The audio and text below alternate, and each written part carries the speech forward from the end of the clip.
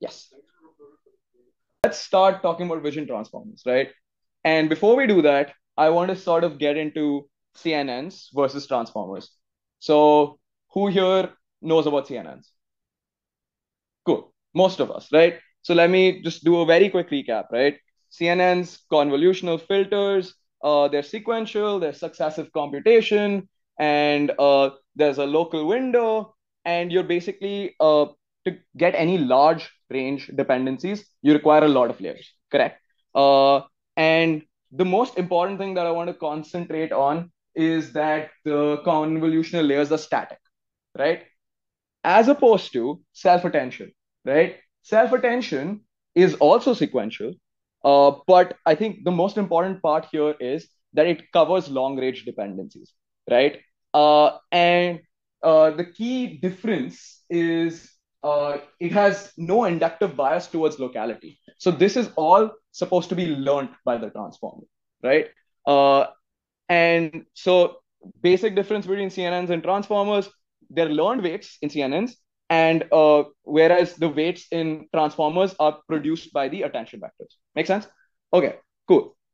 Now let's talk about replacing these CNNs with self-attention, right? So you have basic convolution layer. Let's take like a region CNN, for example. You take the image, you do segmentation to know regions, run CNNs over that. You have an input, you learn static parameters looking for a pattern. And I know we mostly learn about CNNs as sort of like kernel mapping, right? But think of it as like contextualizing, right? So you're contextualizing one pixel based on its nearby pixels, and then you take that area, and then you keep on building that up, right? Whereas in a vision transformer, uh, you also do contextualization, but uh, it's more so like a query. So like, okay, so one each pixel here is a query, right?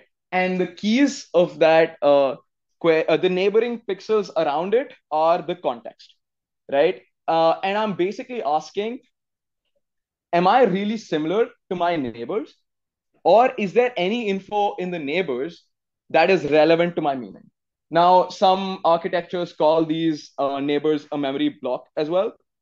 And what you get is an output which is pixel contextualized by its neighbors. And you, again, build on top of that, right? Uh, you do some vertex multiplication, you get softmax. So the thing we're trying to get is how well the query matches the keys, right? How well the pixel matches its neighbors. And doing this for every pixel wouldn't fit on the GPU. So the local attention layer is what you build up. And so one very key difference is when you're sort of doing convolution, even though this looks a lot more fancy when you're doing self-attention, over time, CNNs, because they have fixed weights, they increase spatially, whereas transformers don't so much depend on the spatial context. So these are actually more parameter efficient. Cool. And yeah, so pixel contextual neighbors. How do you, but okay, one thing that's missing, right, is CNNs already have like the locality there, but the positioning in transformers is not present in this structure that I've given. So what do? You just take relative positioning, right? And so positional embeddings are added to the key, and they will be so unlike language transformers, here it's everything is relative, right? So for a given query, its positioning embedding of a pixel for a given query changes, and that's the only other like key aspect differing from language. And so yeah, this I mean the positioning for a pixel to pixel basis may not make much sense, but think of it as objects, right? An object is positioned across different objects, so that's what it happens, right? Uh, okay, cool. So let's now talk about vision transformers. So vision transformers are the input is an image, right? And I arbitrarily take the image and slice it in patches. Now, why I use the word arbitrary, professor also likes to use this, is because this is a hyperparameter, right? I can sort of take different orderings and divide it. In this particular case, you sort of have 16 by 16 of a 256 by 256 image. So you patch it up. And here, what you end up doing is basically uh, patch it, right? Uh, Add position embeddings, put it in a transformer encoder. And the basic rule is you want to have two kinds of losses. One is to learn the position of the patch, right? Given, like, let's say you mask a patch out, where is that patch relative to the others, right? And this is an architecture substitute for ResNet, but in like a transformer setting. And there's no inductive bias here except the patching, right? That's the disjoint patches. Now, you also learn positional embeddings, and then what you can sort of do on top is you flatten the image patches, 16 by 16. You have the embedding for the whole image, and then you can sort of use like the basic ImageNet classes to do some kind of supervision, like some kind of like to learn a classifier on top of it, for example, right? And yeah, then, uh, so these are a couple of curves basically showing that this is more compute efficient, right? So what they've done is they've taken three models. They've taken a VIT, they've taken a ResNet-like model, and they did sort of hybrid. And so if you sort of just look on the curves, the transformers above ResNet, right? And the hybrid in the case, because they just kind of mix the two structures, have like is more compute efficient. And if you look over time, ResNet does catch up to it, like some like if you train it a longer. But the key factor here is VIT is more compute efficient, which means with reduced number of parameters, it performs equally, if not better, right? Uh, and then yeah, parameters versus accuracy, you can sort of see the full attention is closer to CSAM attention. So far, all good? Cool. Now, another thing is that this VIT structure also does learn some ResNet-like things, right? They run like filter operations that you've probably seen in some kind of CNN architectures if you do a PCA and all of that stuff.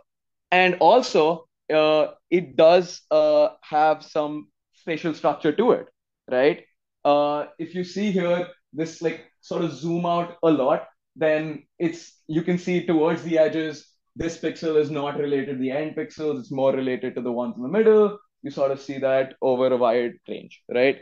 Another thing is if you look at the attention distance here, this is a very weird graph, but if you look at the attention distance, you can see that VIT structures sort of have more spatial awareness than a CNN sort of model, where essentially you can basically convolutional layers are they only have a local neighbor, right? So here the spatial regions uh, are much larger because you're not restricted by a local window. Cool. All right. Now, I know some of you are considering a couple of ResNet like slash whatever architectures for your projects, but is this like objectively just better VIT? Well, if you look by this graph, you can completely make out, right, what is the best model to use. But no, like essentially it depends, right? They're very similar in terms of performance across different categories where some perform better, some don't. One thing I would say is basically they're pretty comparable. If you're choosing one for your projects, pick the one that's easiest to use and like have a reasonable justification for it. But another key thing that I wanted to mention was that if you look at these sort of models, right, uh, what's happening over here? What's happening is you're trying to predict, right? So there's some classification or some kind of task that you're doing downstream, right? So let's say I am a person and I'm just like standing over here. and the label is, am I a person or not? Well, if I just erase my facial features, that model will still be able to perform well, right? Does that make sense? So essentially, what I'm saying is, you're missing the subtleties because you're concentrating on a task, which is this a person? Is this a phone? Whatever, right? And that turns out to be harmful later down the line, because essentially if I start playing adversarially, then like if I add wrong examples, you're not basically learning a lot of interesting things about a particular object, right?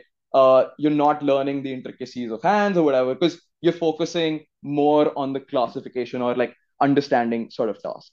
So essentially it's really good at predicting task labels, but it's very task focused. So the next model we're sort of going to see are ones to address this. So one way of addressing this is by sort of having a generative loss, right? So where we're trying to, it's harder to train, obviously, but it adds more, it brings back the subtlety. So one example is what they use in the Dali paper. So basically, they have uh, they try to take this image and map it to basically a code book of similar vectors. And once you have the image, you sort of you sort of like snap it, the vectors in the middle to the code book of vectors. And then once you have that code book, you try to get back the image, right? So like you see, like I've tried to take this image, I mapped it to an embedding space of like vectors that are like called visual token, right? That I can like map by numbers to. And then I got that and I tried to transform it back into an image. Uh, and as you can see, because we have a limited embedding space, right? We're talking about a code book of vectors. Uh, you lose some information here, right? And then, especially if you've seen like the Dali papers, where you lose most information is text.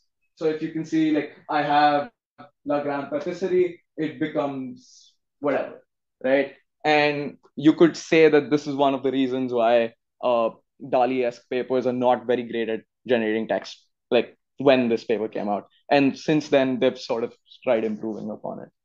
But one way of, again, looking at the similar visual token style is basically having uh, tokenize these images, right? So take the original image, make them image patches, and then uh, essentially first you learn the codes that reconstruct the pixels, and then you learn a BERT model that reconstructs the code from the pixel. So blockwise mask it, flatten it, uh, predict the visual tokens, and then from the visual tokens reconstruct the image. Right? Does that make sense? Yeah. So the code book is essentially like they're discrete clusters. So you're sort of like mapping it to a like an embedding space. Sort of think of it that way. So you take a code book of similar vectors and you're kind of clustering them into like, hey, this looks more similar to this vector. This looks more similar to this vector, and you're sort of mapping it. Dali paper like explains in the detail, but yeah, basic. Um, And yeah, so here you have two encoders, right? One is just trying to find the visual tokens, and then later on, you kind of reconstruct the image. So this sort of seems good, but as you especially like text. Um, so what can we do? Well, one idea is to get rid of the entire concept of a visual token, right? Why not just produce pixels directly? And this is similar to what we do in like a BERT like model where we mask certain things and try to predict them. But in a vision setting, you're not masking like 10% or 20%. You're going to be masking like 70% of the image. Uh, so like mask a random subset 70. Why 70? Well, it's sort of counterintuitive reasoning, but if you just hide a subset of the neighbors, well, it tries to do it like the model tries to take a shortcut, right? And it thinks very locally. So you're like, okay, just you know what, remove 70% of the image, right?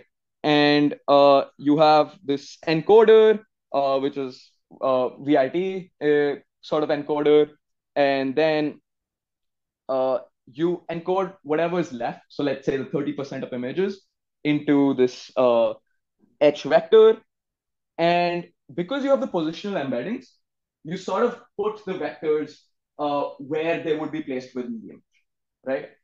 Uh, and then, given the decoder, you train it to get back the rest of the image. From going back from H back to the patches. So this is you have like an autoencoder reconstruction kind of loss, and you try to recreate every single detail here. And what's interesting is that once you do it, so this is only used during training, right? Like, okay, I've trained it. Now, for our tasks-based things, we'll just take the entire input or whatever input we're giving, and we won't have to mask it. So this is only used for training purposes where you're masking like 70% and decoding it. But during test time, you can just take the entire image and then encode it using whatever the like this architecture. So essentially, now what we're trying to do is we're capturing the subtlety that was missing from like a VIT. Does that make sense? Cool. And yeah, reconstruction loss over the whole image. And well, you might be wondering, hey, is this masking ratio even doing something good? Well, it is. Like, as you increase the masking ratio, the performance actually gets better.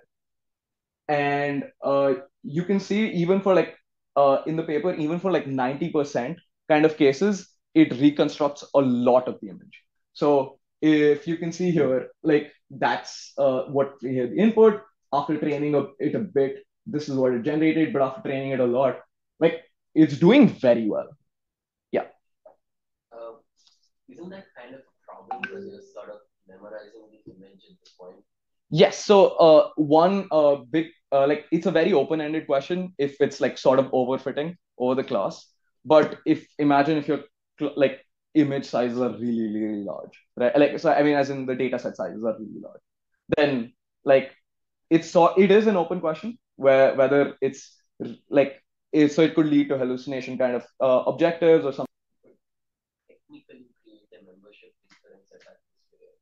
Yeah. There are the great papers on this very thing that you're mentioning. But yeah, how much are they overfitting is like one of the largest questions on these kind of models. But okay, that was a bit about the models. Before I jump into adding language to this, are there any questions? Cool. So now let's add language to these transform architecture, to the vision architecture. So how do we do that, right?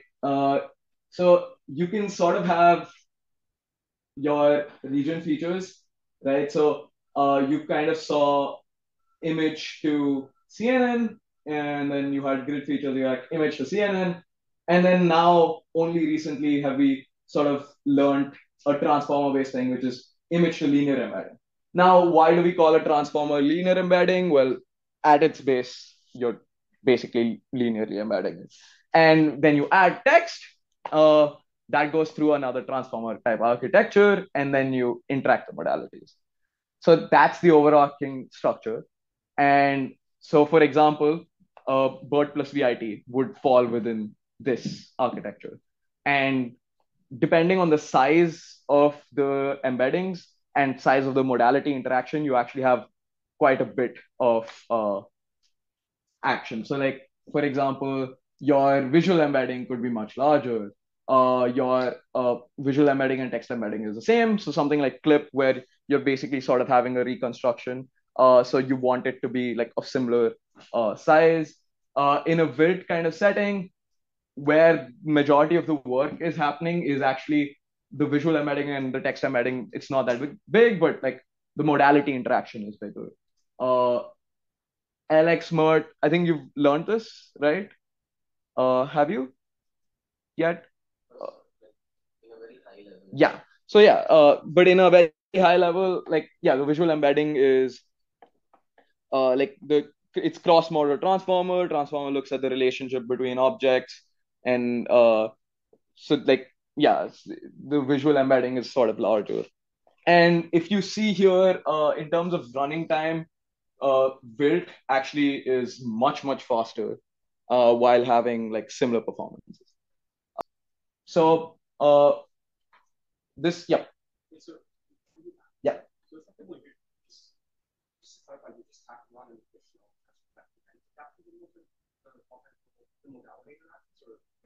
So that depends, right? So like we're not just saying, hey, this is a transformer. We're saying like, what is that modality interaction? And like, yeah, these are not very accurate, but like sort of explaining where the majority of the work is going, right? So in like a build, for example, the interaction is lower, if that makes sense. Yeah. Okay. So we're going to be covering a bunch of models now, and how these models sort of look are along the lines of dash architecture plus BERT, right? So you have Dieter. So Dieter is so this is just a right now it's just a like vision kind of model where basically use CNN features. I get a sequence to sequence model to predict object bounding boxes, and the decoder inputs are like a small set of object query vectors. So like you get bounding boxes for these seagulls, yeah, seagulls. And so so you have visual features produced by CNNs, sequence to sequence model on top of the visual features to predict bounding boxes. Sure, makes sense. Now, what happens in a multimodal setting? You have Ember. So what Ember does is it concatenates the text and the vision representation into the encoder, right? So if you see here, you have both that concatenated into the encoder. And then even the decoder, it takes in a fixed number of object queries, which are passed from the text. Like, hey, how many objects do we have? Well, I have a cat, I have white balls, I have a fence, a yellow tree. Okay. Those are the no, amount of object classes that I need to decode and basically predict locations for each object. Now, where this model is cool, and one of the cool results in the paper that they discussed is that because you added text to this, you can actually distinguish between a pink and a blue elephant without seeing examples of a pink or a blue elephant. So essentially, the text sort of captures like what a pink elephant or a blue elephant can be. And so there's a structured way of object detection. You know the number of objects to detect. That's sort of CNN plus BERT. So like it's I'm not just saying like, hey, use transformers only. CNN models plus BERT models also exist. Okay, now let's see build. Now this is very much VIT plus BERT, right? So what happens is uh, you have the VIT kind of structure. You have a linear projection of flattened patches, and then you add the word embeddings. And you sort of mentioned what modality it is, right? So is it language or is it text? And you can sort of think of this as opposite of inserting images into the language space. You're sort of inserting language into the vision space. And one key thing that they did in this particular paper was that they initialized this with with VIT. So essentially, like it was pre-trained to predict objects, and then they inserted text into it. The word embedding, sorry.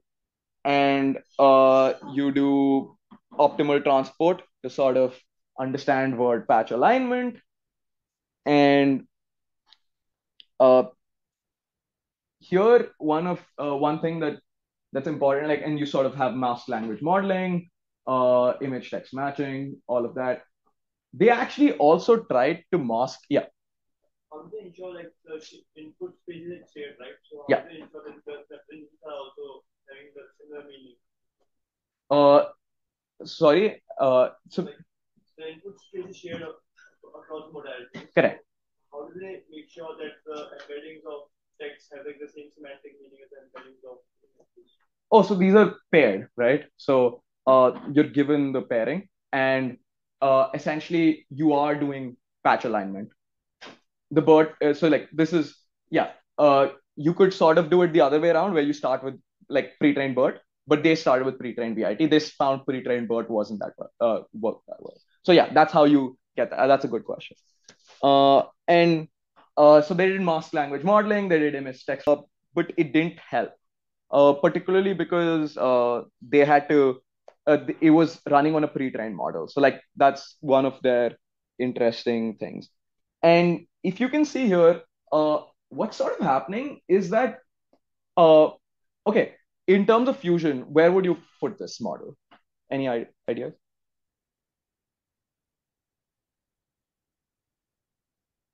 This would be late fusion, right? No, this is very early fusion, right? Yeah, because you've pre-trained with the image labels and you're just adding text and matching it to this thing.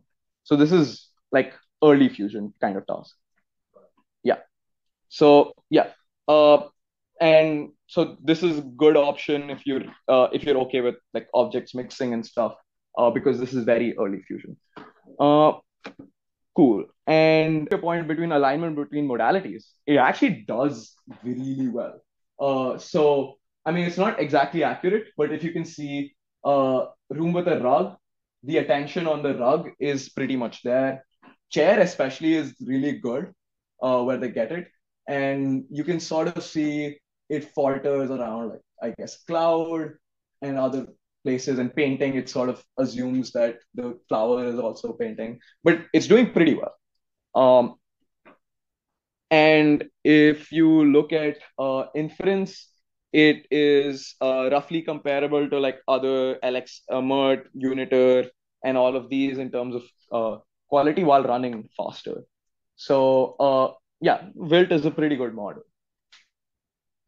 But now let's talk about Albef, right? Albef is also very similar, where you're essentially um, have like so ITM is mass language modeling, ITM is image text matching, and you can sort of see like uh, there's the image input which is BERT like, there's the text input which sorry, image input which is a VIT like, text input which is like BERT, and there's an alignment that's sort of happening which is like clip type alignment. And it has a bunch of hard negatives. So does image match the text? If it's not in its frame of reference, just no and yes questions. Um, one interesting thing that they do here is that uh, if the mutual information is low between the image and the text, they focus on those examples more from a loss perspective.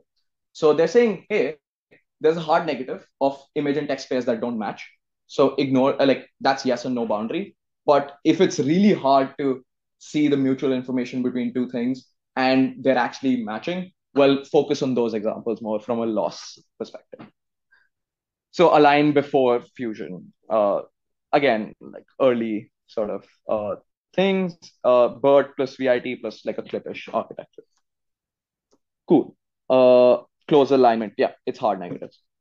All right. Now, the next model we're going to cover is from an MAE perspective. So you saw CNN plus BERT, you saw VIT plus BERT. Now let's look at MAE plus BERT. And what's really cool about this particular thing is this model was made by a CMU prof, like a team with the CMU prof that was teaching multimodal. So that's pretty cool. Like he taught last semester Jonathan West, and like he worked on this particular model. And the aim in this model was to get rid of the strong bias towards objects. So so if you remember Wilt, it was pre-trained on the object classes, right? And here the majority of the focus was hey, you know what? We're gonna get rid of this strong bias. So what do you end up doing? You just add language to pixel MAE, and we don't initialize the model with the object detection sort of model, and this is in like in terms of just what's happening, you can sort of see that this is very similar to VIT. The main thing is you've replaced this with an MAE, and you haven't pre-trained on object recognition. But okay, how good is this particular model? Uh, it is, turns out it does solve some of the issues that VIT had. So here, if you look at, Wilt, my bad, I've been using VIP. Wilt. Uh, so you had Wilt supervised with ImageNet, and you have VLC. If you see for the thing which says a pitcher with at a baseball game who has just thrown the ball, well, ImageNet doesn't have a thrown class. So where its attention is focused is actually just a random pixel. Whereas because we were using the MAE model underneath in our VLC, it does pretty well. It there's no bounding box, there's no class supervision, and it recognizes that throw is referring to this action, perhaps of this pitcher throwing a ball. And so in this particular case, you have wilt bottlenecked by objects in the ImageNet that are targets for classification. So if you like we were discussing like 15-20 minutes ago, that it's very bound by the task, right? Whereas in an MAE setting, what happens is you are, because you're reconstructing, you are not very task bound, and essentially you're learning the subtleties more. Um, and similar to this, a person on a beach holding a kite string and a kite is in the air. So ImageNet probably, I think, has a kite kind of variable, right? Sorry, class. So even for kite string, the attention is on the kite. Whereas for VLC, the attention is on the string. So that's just a few things that VLC was doing. And if you look at the model behavior, you can see that VLC has a better performance in terms of image retrieval, whereas in terms of just VQA kind of tasks, uh, ImageNet has a lot of classes. So VQA, both the models are pretty much comparable. Any questions so far? Cool. Now, let's jump into video transformers.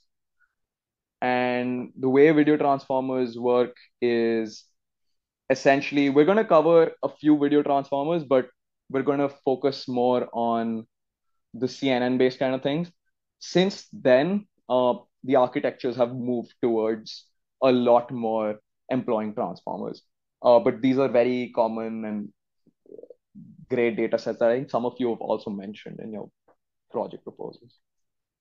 So you have the how to 100 benchmark data set, which is basically multimodal in the setting of like, hey, cut word, how do you cut word? And it has captions, it has video, and these are, it has a bunch of food and entertainment, home, garden, crafts, computer, electronics, whatever.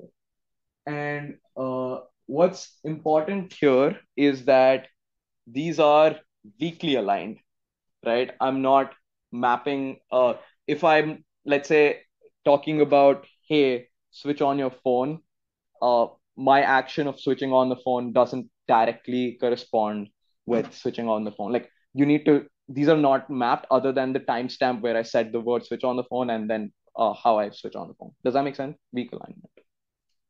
Cool. The goal is to learn better visual representations by taking advantage of large scale video and language resources. So you have instructional videos. So this is weekly pair data because essentially, uh, as you're talking about particular instructions, it's turning into a much thicker mixture is not directly related to, I mean, it's related to the video, but it's not the exact action that's sort of happening. Similarly to the biggest mistake is not needing it enough.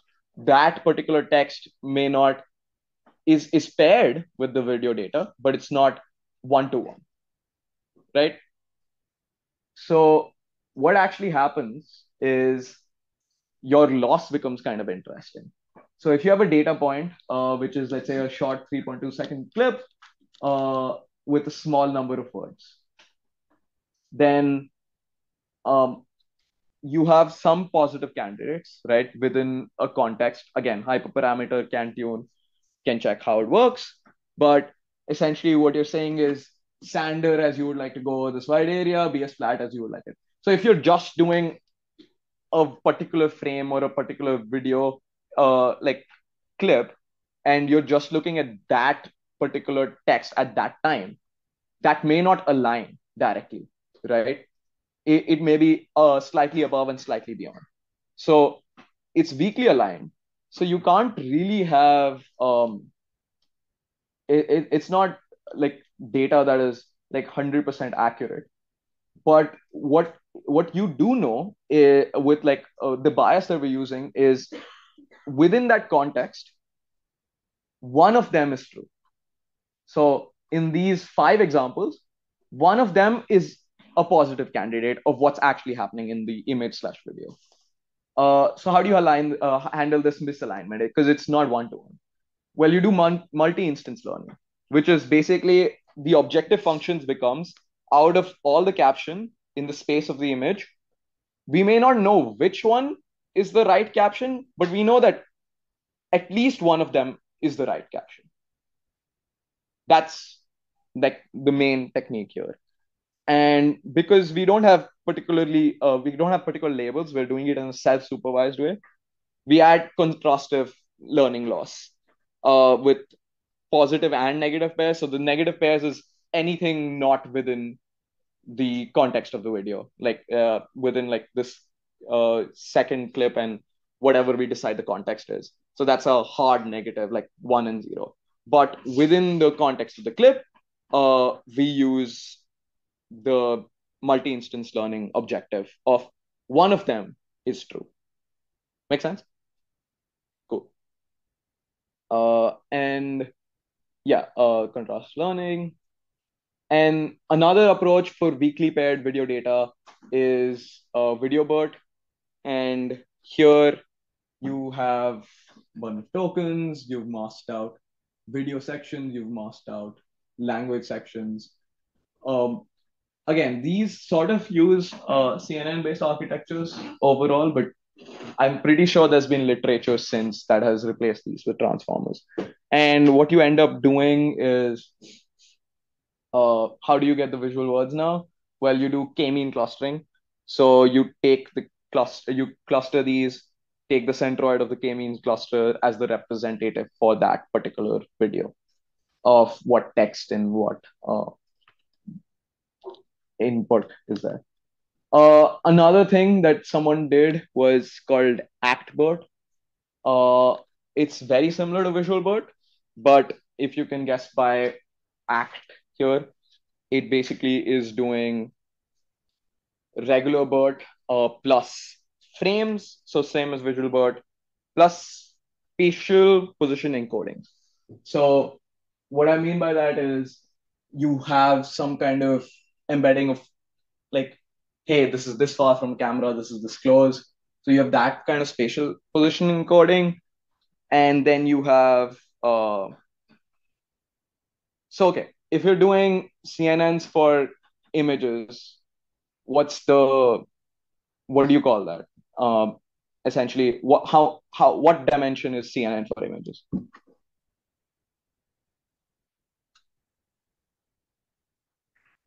just have one image and you're taking a CNN on top of it. 2D, right?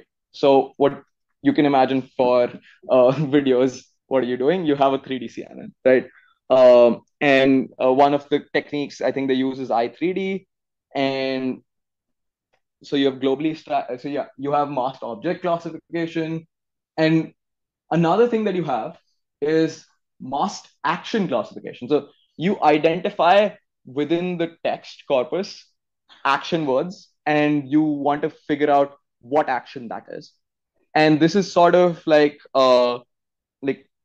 like essentially you do verb masking instead of just random word masking, and that's sort of adding like some weak noisy supervision to the overall model so that you're more focused on the actions that are happening here.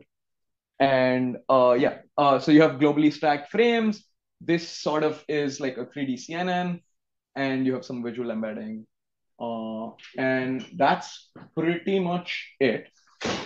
We kind of went really quickly, so I'll be happy to go back and answer like any particular questions about particular things. Yeah. When you said vision transformers learn CNN like filters, Yeah. could you elaborate on that? Yes.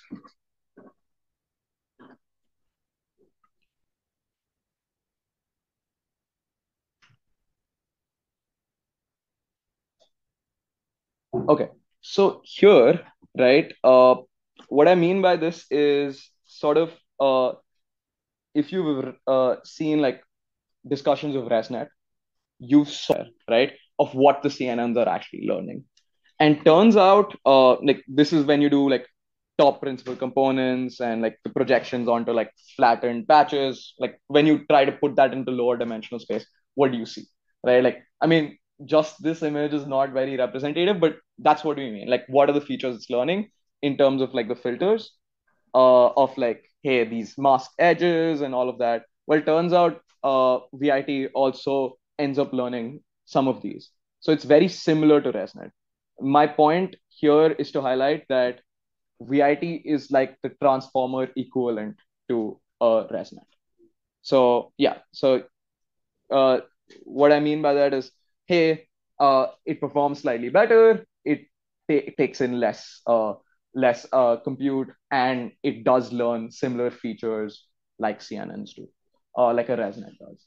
And similar to that, like there is some amount of location understanding as well, where uh, something in the middle is more related to that pixel, whereas something at the edge is not. Yep. I want to go back to the part where you talk about like, why VLC is better in terms of task compared to the visual language. So, like the part where it captures like why the action, the verbs. Yes. Is like the capture. Yeah. Let's go there. This one, right? Yeah. Okay. So the basic gist of this, yeah. So you see, once you get the transformer encoder, you have classes, right?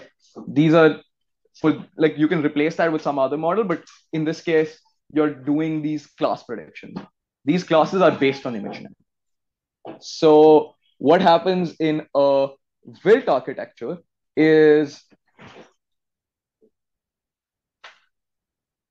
actually you end up using this VIT that has been pre-trained on ImageNet classes.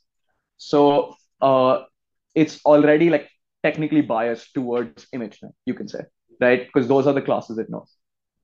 Whereas an MAE structure, you're not doing that.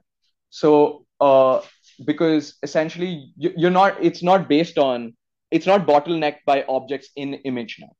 So here, that's a claim. So here, thrown, like in terms of Coco and all of that, you can see that sports ball person, baseball glove are ImageNet classes. I mean, I think they are, I'm not entirely sure, but like thrown isn't. So actually, if you just have built supervised with ImageNet, that's very important. You don't know what throw is. Whereas VLC, because it's not restricted by the classes, actually can understand what throw means. And similar to this, here you have the kite string, right? And in a wilt-like setting, I think kite is one of the classes that is in imaginary. I'm not 100% sure, but I think that's true. So even when I'm trying to see what's the attention on string, it recognizes the kite class more. Whereas VLC actually focuses more on the string. Now, obviously, these are cherry picked examples. It's probably a little bit more nuanced than that, but that's the basic gist. Yeah. Yeah. Continue. So VLC was trained also on from end to end, right? So there's no pre-training at all. I think VLC might have been trained on a pre-trained MAE, and then you added text. Yeah. Yeah. Mm-hmm. That's supposed to be that blue dot. So I think it's not one-to-one, the like sort of metaphor I'm explaining, but you can sort of think of this as kite string, but you can see it is influenced by the kite label. That's what I'm trying to say. Yeah, I like the claim is that it wouldn't have identified that patch had there not been a kite there. So it may still be influenced by the kite class per se. Yeah. Any other questions? How much time do we have? We have like 15 minutes. Yeah. Yeah. So for the DBI, like why when you pass it through training the capacity that image patch, yeah, predicting the screen, I guess the token, why not do the tokenization also? Here. Yeah. We're predicting visual tokens. Is your question why not just predict pixels? No, sorry. Okay. My question is why do we not do the same, like tokenization or like not computer code in the input? So your input is pixel based, but your output is only the Coco guide. So why did you not do the Coco guide? So you're saying why is the input not visual tokens? Yeah. That's a good question. So if you're using the actual image, it might get a better result as opposed to like, let's say you replace the actual image with visual tokens here, and then you sort of do blockwise masking of the visual tokens, and then you sort of do the model there, right?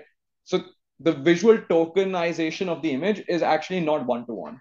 It's not like you're mapping, let's say, like, I guess you could say that you're mapping it to an RGB value, but it can't encode the entire information. That's an approximation. So here, if you see, this code book is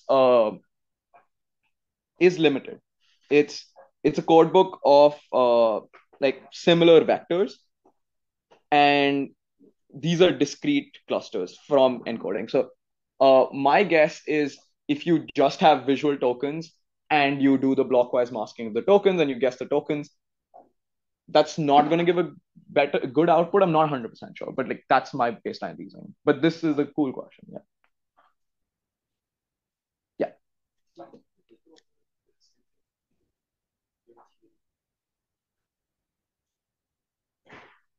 VIT and just the two early models you covered for vision. This is the only so you have VIT, and the other model is okay.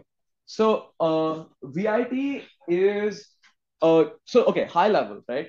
VIT wants to predict classes / predict where the patches are, whereas MAE is doing a reconstruction based loss. So in that sense, VIT is more task based, where you're trying to learn, like there are two kinds of losses in VIT, right? One of them is, yeah, there are two kinds of losses. One of them is supervised in the image to learn the classes, and the other is to force it to learn the position of the patch. So like where in the image is it compared to the rest of the patches.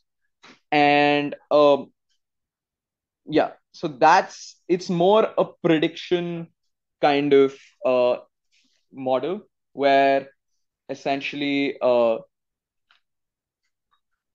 it's more a prediction kind of model where like it's really good at getting like overall gist. So like let's say I'm waving my hand, it doesn't care about that if the task is no like identify whether I'm a person or not. Whereas what we're claiming, since we're using a masked autoencoder which generates uh, a lot of information, and that lot of information is actually like 70%, which is a lot. So you're worried more about the subtlety. So like the essential thing here is using a generative component, you actually end up like learning a lot of the subtlety. Like, and what's cool about MAE is you don't have to change much about the encoder and decoder. Like they just put like normal transformer models there. It's the technique that makes it better rather than the exact model they're using. So like not much had to be changed with the transformer architecture to get good results. And it only becomes sharper with more layers. And in fact, there's a lot of research now in this area where they're comparing this to GANs because it's doing so well in generating stuff, right? So do you actually need adversarial training to generate stuff? Is a good question. And just before this lecture, I was looking up CVPR 2023 has a new paper which is like it's called so yeah. So now there's a new class of models called GAN formers, which like adversarially train it to recognize targets. And there's actually a paper which released CVPR 2023, which is like GAN MAE. So instead of just using simple encoder decoder, add adversarial training to it, and it performs better. So there's like when people saw this result, they were very surprised that like it can recreate that much and it helps the. So another key insight is like when you're actually doing inference based on this, you don't use you use the entire input. Now you're not using just a subset, right? So when I insert an MAE here in the VLC model, I am taking the entire input. I'm not actually removing chunks per se.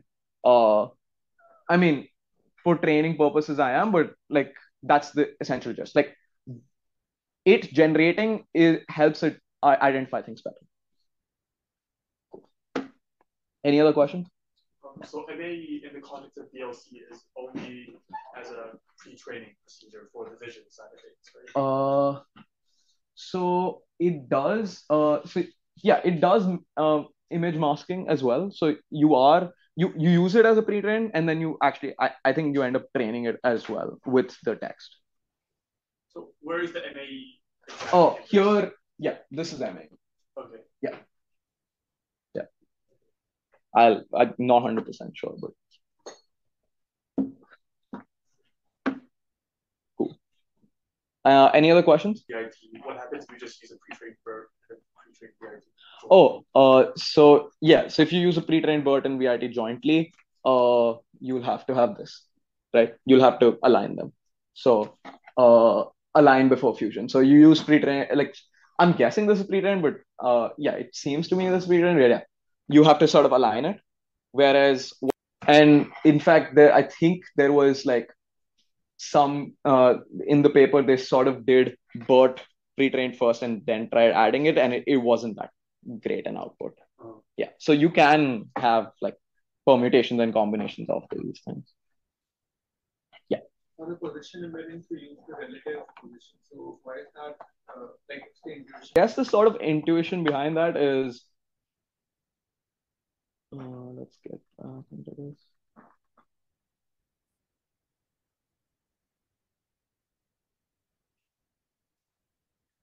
Yeah.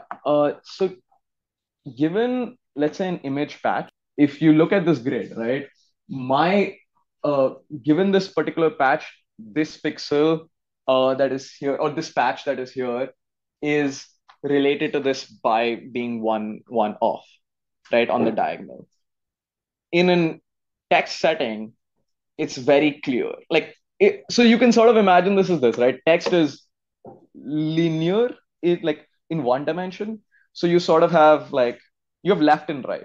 Left and right need not be encoded relatively. I mean, you can still sort of say, hey, given a particular position, what's the relative position of this word? And you sort of do it intuitively because you have the overall positions.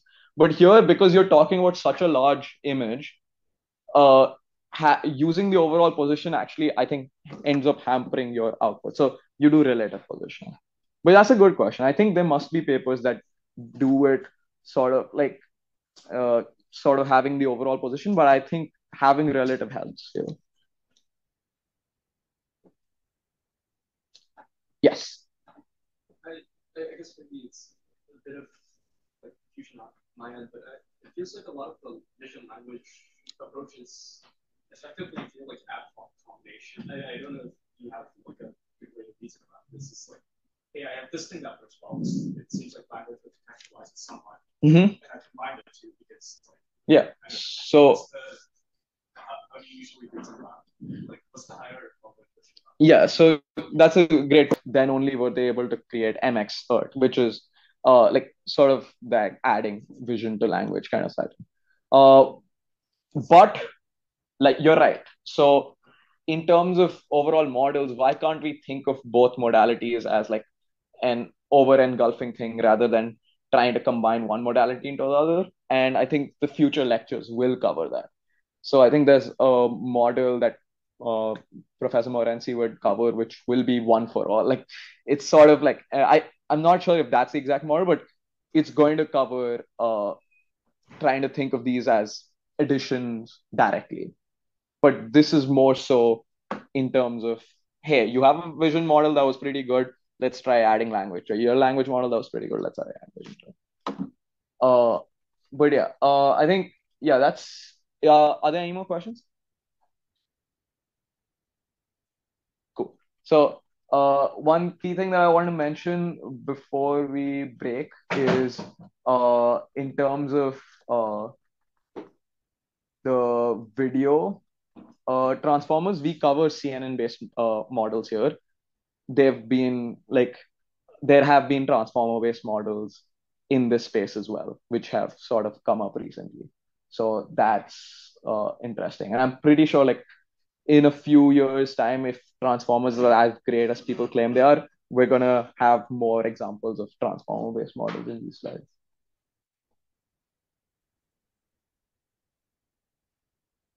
But yeah, that's pretty much it. You are free to